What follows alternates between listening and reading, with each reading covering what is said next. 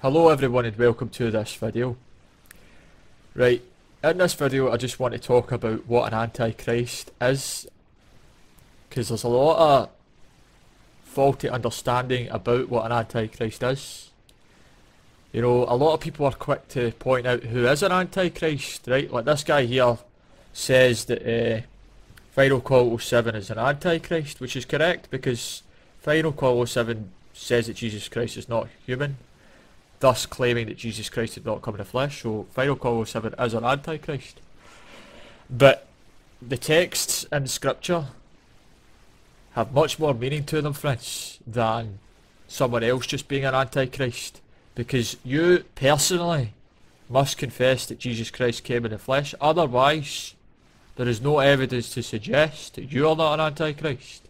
No evidence. Because let's read the scriptures. Sorry, I thought I was prepared there.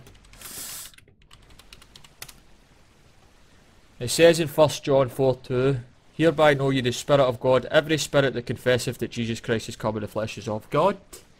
And then it goes on to say, "And every spirit that confesseth not that Jesus Christ is come in the flesh is not of God. And this is that spirit of Antichrist, whereof ye have heard that it should come, and even now already is it in the world." You personally must confess that Jesus Christ came in the flesh. Otherwise there's no evidence. There's no evidence to suggest that you're not an Antichrist. Until you publicly see someone doing that, you have no evidence.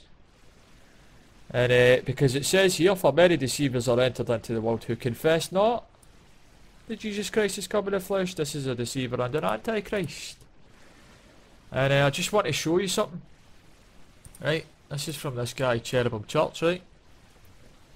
This guy said to me, right, he was calling me a blasphemer here. He said, "You are a blasphemer, I hope you know this. I have admitted that Jesus is God in the flesh. No Antichrist spirit can ever admit this." That is not what the text says, friends. That's not what the text says. The text says Jesus Christ is come in the flesh is of God. Jesus Christ. You must say Jesus Christ. Do you know why it's very important, friends? Because it says in Corinthians, another Jesus can be preached. 2 Corinthians 11:4, "For if he that confesseth, if he that cometh preacheth another Jesus, when we have not preached, or if ye receive another spirit which ye have not received, or another gospel which ye have not accepted, ye might well bear with him." You see, we see from this text here that another Jesus can be preached.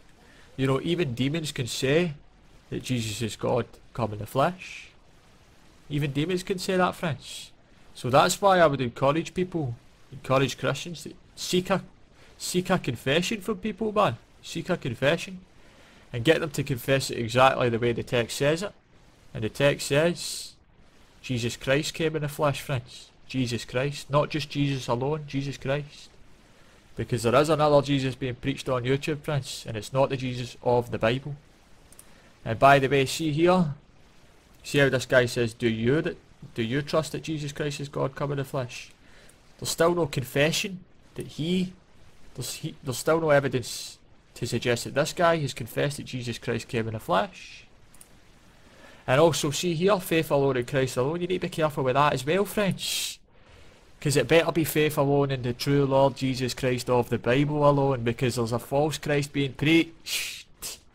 Be careful, friends. Test the spirit to see if they're of God. Test the spirits to see if they're of God. Right, see, just to end this video, I want to confess these verses here, right? "Whosoever believeth that Jesus is the Christ is born of God, and everyone that loveth him, that begat, loveth him also that is begotten of him." I believe that Jesus is the Christ, the only Christ. 1 John 4:2, "Hereby know ye the Spirit of God, every spirit that confesseth that Jesus Christ is come in the flesh is of God." I confess that Jesus Christ is come in the flesh. 1 John 4:15, "Whosoever shall confess that Jesus is the Son of God, God dwelleth in him, and he in God." I confess that Jesus is the Son of God. And also, I do believe that Jesus was God manifest in the flesh. And I would just like to let you know, I have been guilty of not testing the spirits in my life. Testing people that I meet that claim to be a Christian. Testing their spirit. to see if they're of God. And what I can see is people don't do it. Christians do not do it. They don't confront people with these scriptures in the book of John that say you are an antichrist if you do not confess that Jesus Christ came in the flesh. You know, and if you never hear someone confess these verses, how can you assume that they are not an antichrist if you've never heard them confess them? And also, by the way, be careful, because some people will throw out red herrings when you confront them with these verses.